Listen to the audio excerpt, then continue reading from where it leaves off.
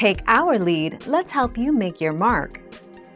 Our goal is your satisfaction. Let us show you the way.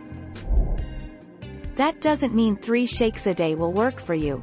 You can source the same amount of protein, and, arguably, yield more enjoyment, from a protein bar.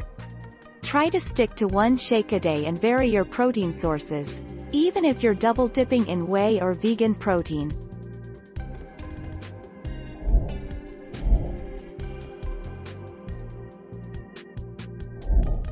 Take our lead.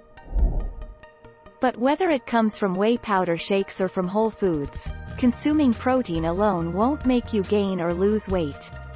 The only thing that determines whether you will add weight to your body, in the form of muscle or fat, is your daily intake of calories.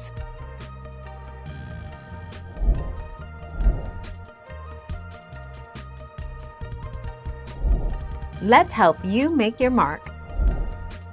Whey protein consumption can hamper the regular functioning of your kidneys by increasing the plasma urea content, urinary calcium excretion, and urinary volume. This overburdens the kidneys and can lead to kidney stones.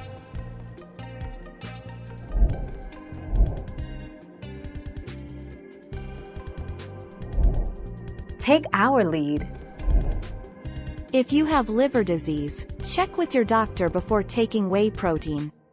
Summary: there is no evidence that too much protein can damage the liver in healthy people.